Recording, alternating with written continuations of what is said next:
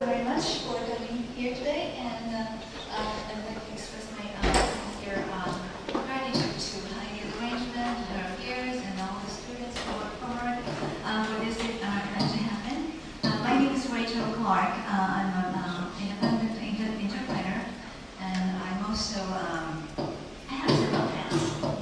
When I'm not working as an interpreter, I do volunteer staff of international non-profit non-governmental organization called Peace Boat US, and also I'm in the process of making my own non-profit organization called Legal. And today I would like to talk about the aftermath of Fukushima Nuclear Power Plant's nuclear disaster. That was 2011, March 11th. We call it March 11th, which means directly that nuclear disaster.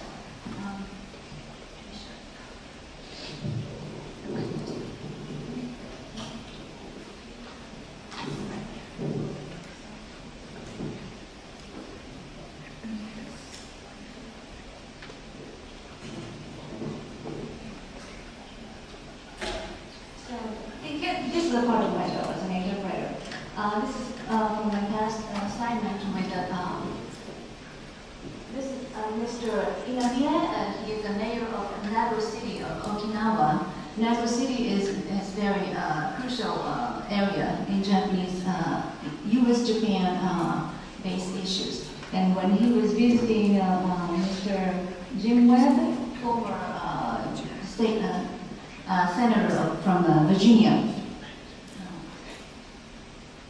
And this is when I had an opportunity to be an interpreter for Mr. Naoto Kan, former Prime Minister of Japan. He was the Prime Minister at the time of Fukushima accident.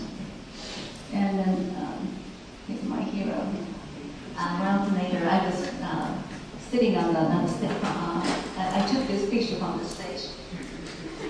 And Peace Boat US, this is the US counterpart of a Japanese organization called Peace Boat. Since we have a consultative status with the United Nations, we have opportunity to attend conferences at the United Nations. And as a matter of fact, our office in New York locates right across the street from the United Nations. And we operate this cruise ship 3 to 4 times a year. Each cruise take different routings and visiting 22 countries in 100 to 105 days, so which is about 3 months and change. We go all over the world visiting places. We also invite international educators, lecturers from all over the world, giving us lecture on a lot of different things. Each one has so many pillars, like peacemaking, of course, environmental issues, sustainable development, conflict resolution, and so forth, you name it.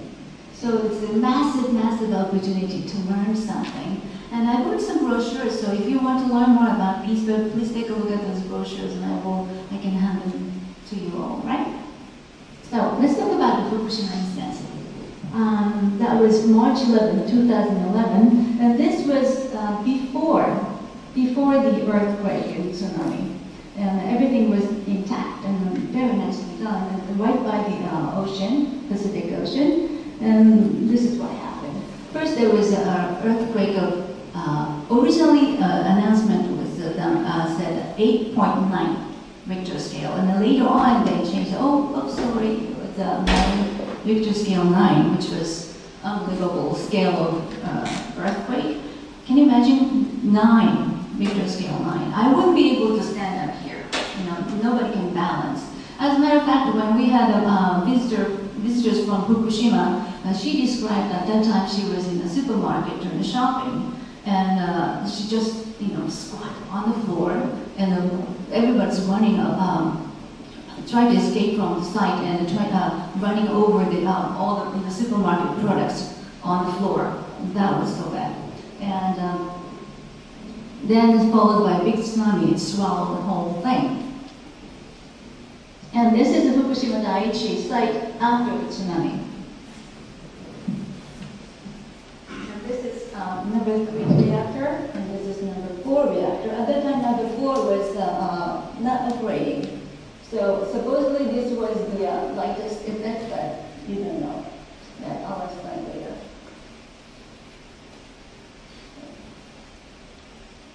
So this is number 4 reactor, and this is inside from the air.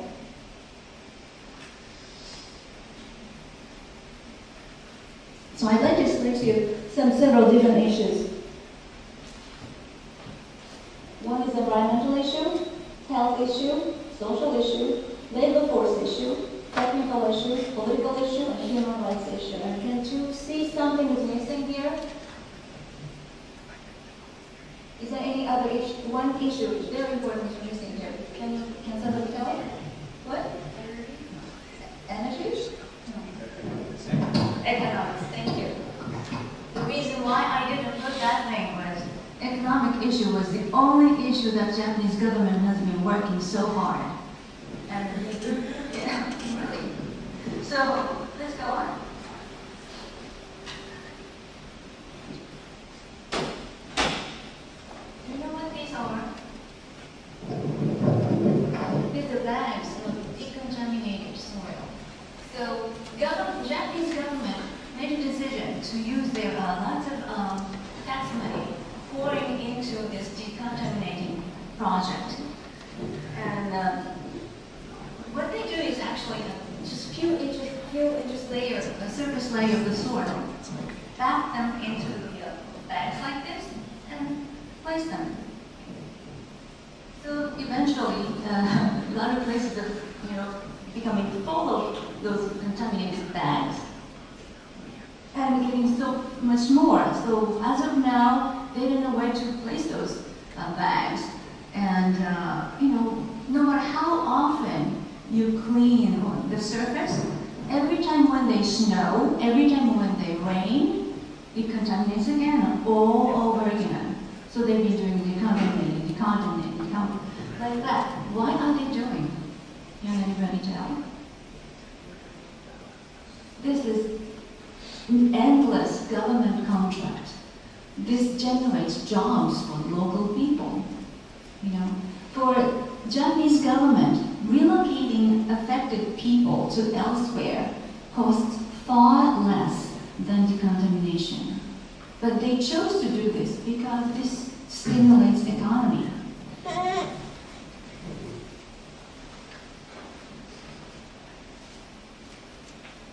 So what happened was those bags are meant to last only 3 years. So, but inside radioactive substance is supposed to last, being radioactive like so many years, hundreds and hundreds of years. And Mother Nature is so much strong, and they started to grow plants on them. Does it make sense to pile up these decontaminated soil bags so close to the residential area? So you can take a look at how close to the housing, right? Local housing. So they lost a place to store elsewhere, far away from the residential area, and they started to pile up the bags right by the housing. But why are they decontaminating? To be away from the radiation, but they're accumulating. It's getting like a wall of radioactive stuff. Right? So environmental issues. What would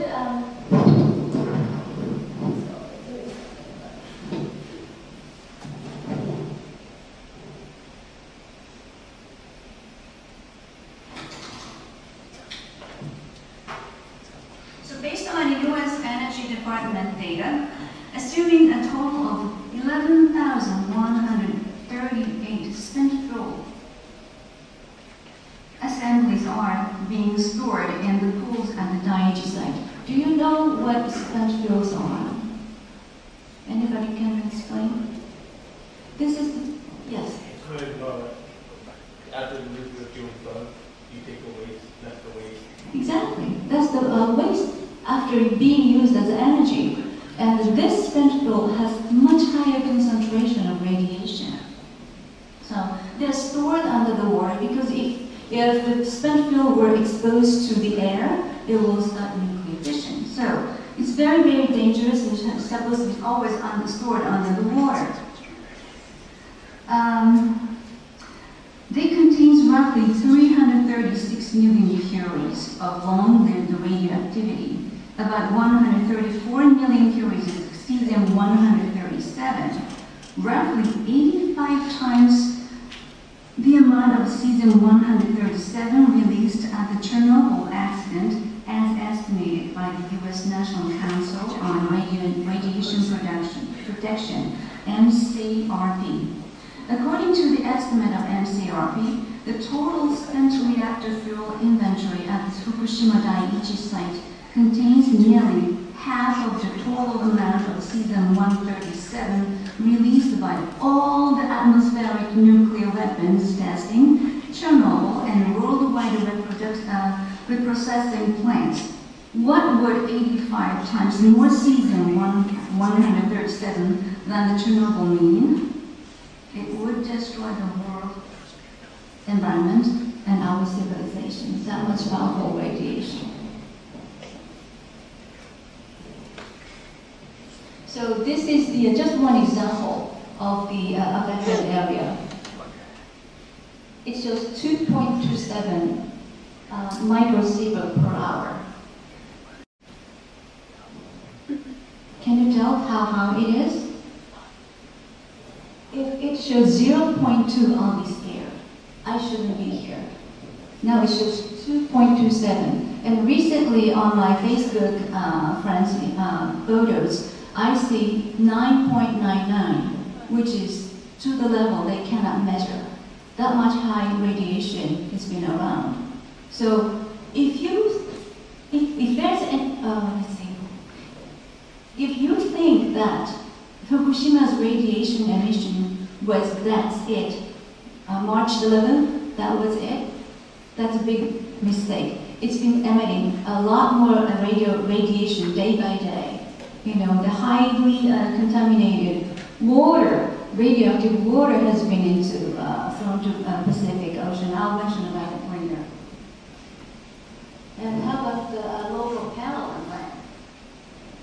After the earthquake, Japanese government ordered the local ranchers to slaughter their cows. There's one courageous person ignored the governmental order.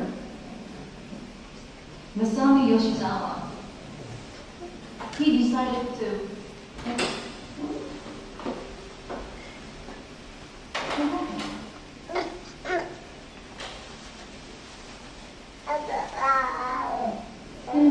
anyway, Mr. Yoshizawa kept going back to his ranch and kept feeding his cows.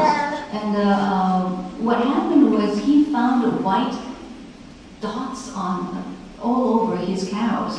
And he noticed that this is something very new phenomenon after the Fukushima incident.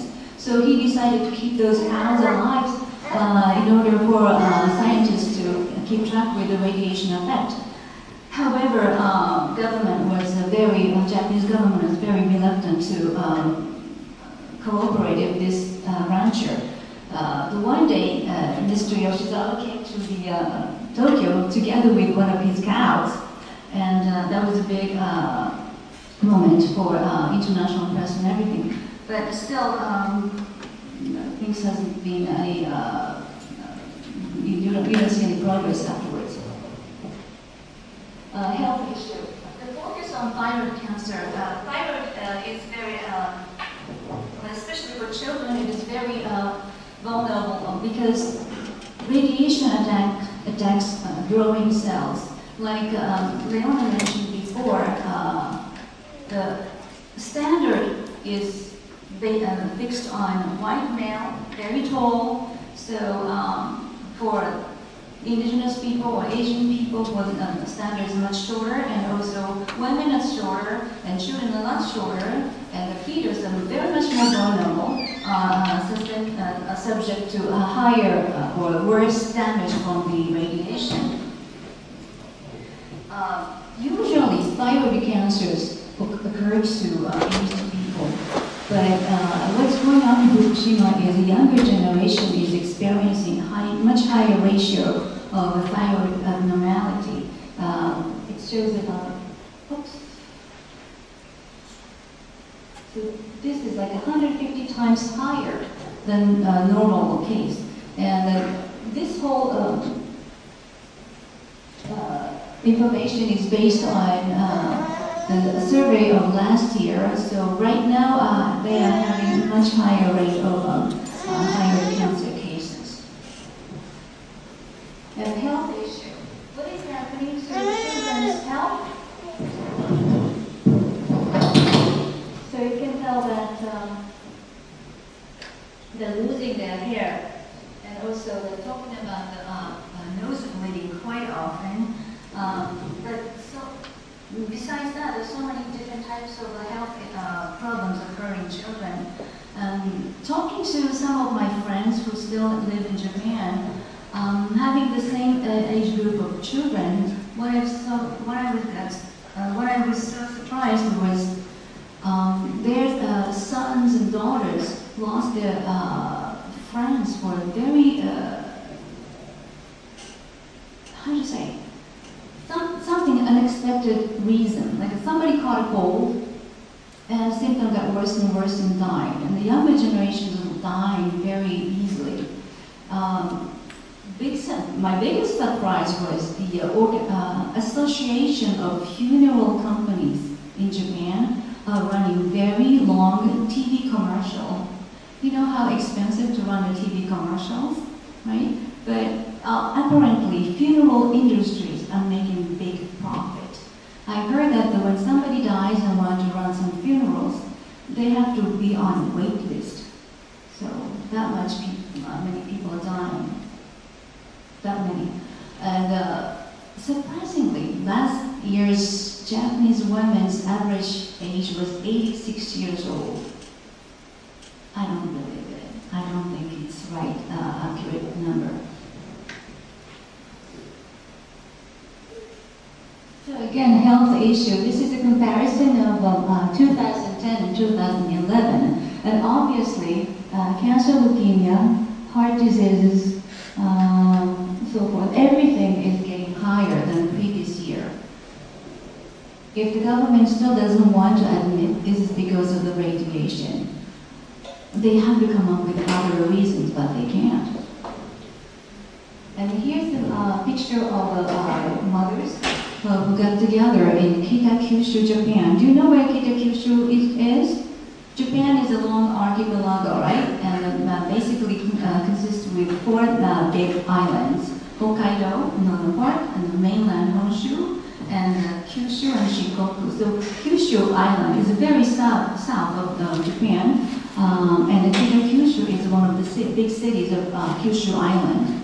And the mothers got together like this because they are against one thing to be happened that area, which already took place.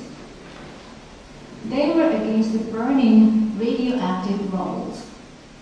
After this accident, what happened was, for some reason, the government decided to share the pain of dealing with radiation. So they spread the radioactive rubbles all over Japan, splitting into different places. Let me explain a little bit better this one.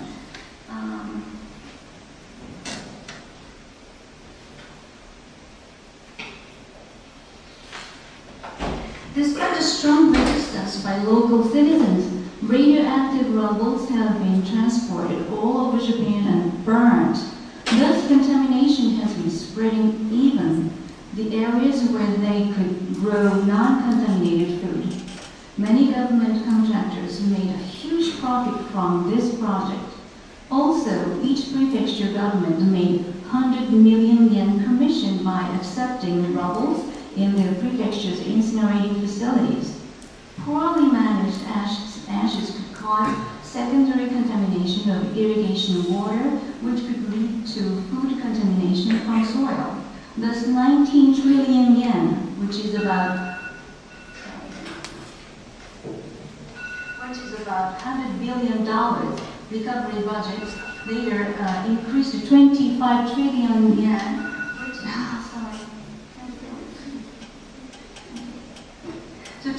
So 19 trillion yen budget increased to 25 trillion yen, which is about $250 billion budget. When was widely spread all over Japan, not much spent in affected area. Notoriously, the word recovery was widely interpreted and allocated to almost not related projects. So I'm sure that many people donated money to this cause, right? But those donated money was through a lot of organizations and brought to Japanese government, and Japanese government allocated all different places, mainly the projects, not much related to saving affected people, unfortunately. So this is a kind of huge human rights violation, and also they're kind of neglecting people's wish to help affected people. And why they did this, if they were given 5 years, all contaminated rubble were able to be processed in affected area within prefectures of Fukushima. But somehow they gave only 3 years, which left 80% of rubbles could be nowhere to go. So they allocated those 20% rubbles to be incinerated at other facilities outside of Fukushima prefecture. I think, well, this is my personal opinion, I think government tried to generate more business to contractors this way.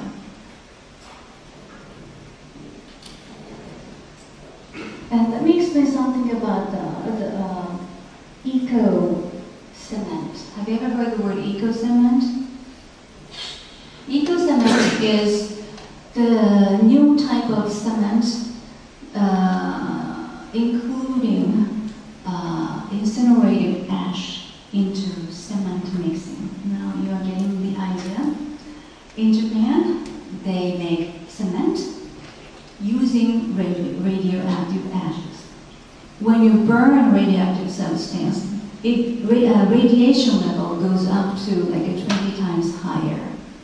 So they put them together in the regular cement processing and using public facilities.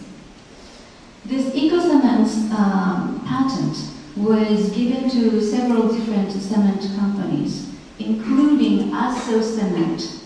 Aso Cement is owned by Deputy Prime Minister Mr. Aso's family.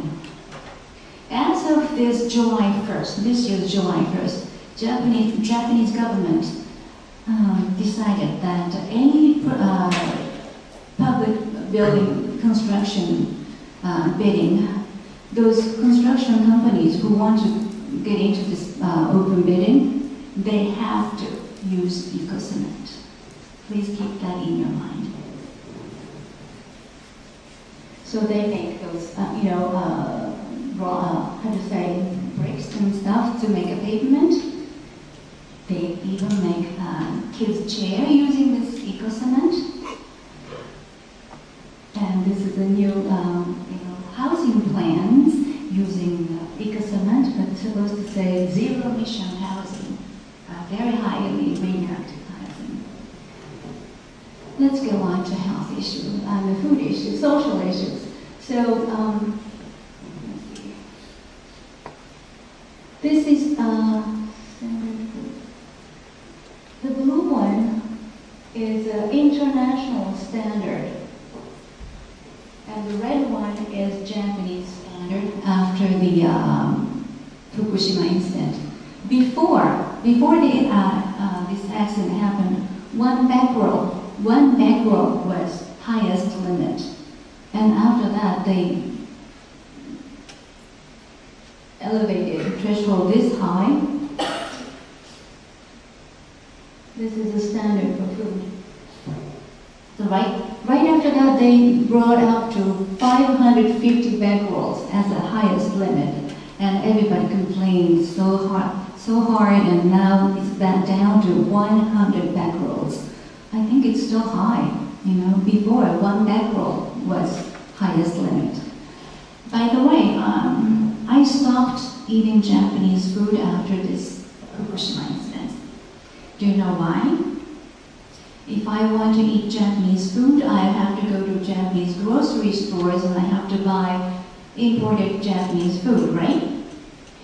United States of America, this country has a separate radiation limit for imported food. Do you know what is the limit of imported foods radiation limit? Any idea? 1,200 becquerels. 1,200 becquerel is this country's highest limit of imported food. Okay? So, if Japan's domestic limit is 100 becquerels, what do they do with the food that they cannot sell inside Japan? Chances are they will ship it outside the country. So, if I go to, Japanese grocery stores in New York, New Jersey, or those areas, probably what I would buy is something that they cannot store in Japan. Therefore, I stop eating Japanese food. Do you like sushi? Do you like nori? Sorry. And also, this is a comparison of a food radiation level in the food before and after Fukushima accident. So what happened after this was, especially for affected people, this is a really, really serious social issue created. For example, separate food ingredients used at home for meals, which means traditionally in Fukushima prefectures, they have 3 generations living together: grandma, grandpa, parents, and children.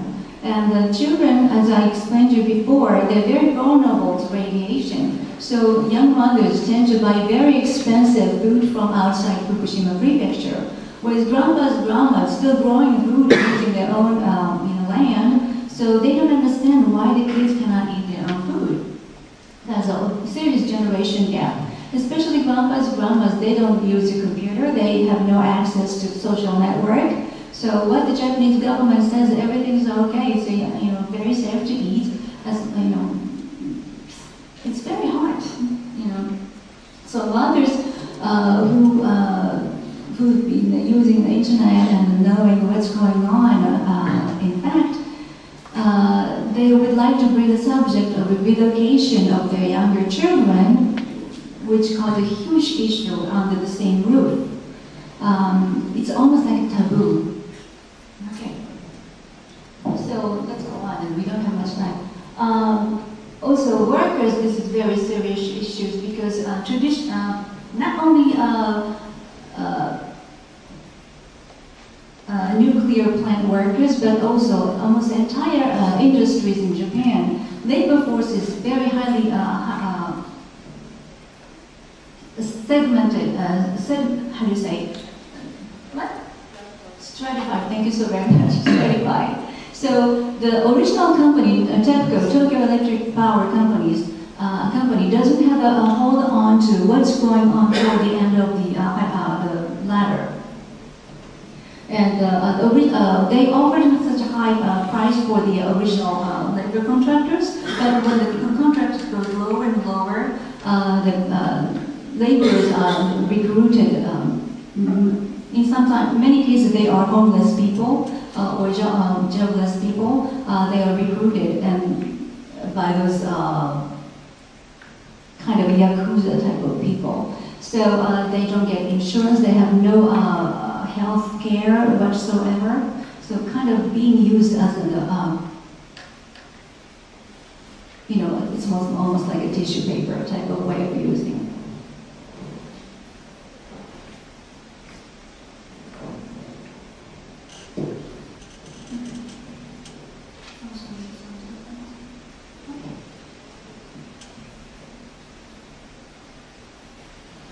So these are the issues about labor forces. And contaminated water is another huge issue I mentioned before. Every day 400 tons of highly toxic radioactive waters are being released to the Pacific Ocean. Tritium is very soluble radiation, which is making nearby fish highly radioactive.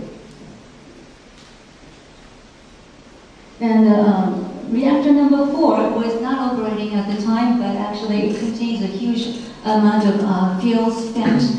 Its spent fuel is hanging and kind of ceiling. It's kind of out of balance. They are right now trying to put the spent fuel into dry casket. It's almost like those grabbing machine in the supermarket. It's much more sophisticated version, but they're working every day. However, this is supposedly inside of this building. To me, it looks like a kind of a Hollywood studio. Anyway, let's go on. Okay, so I'm sorry that we have to finish at this point. I'm sorry that I couldn't continue. And we're going to have a Q&A session. So if you have any questions, and both me and Leona, please feel free to raise your hands. Thank you.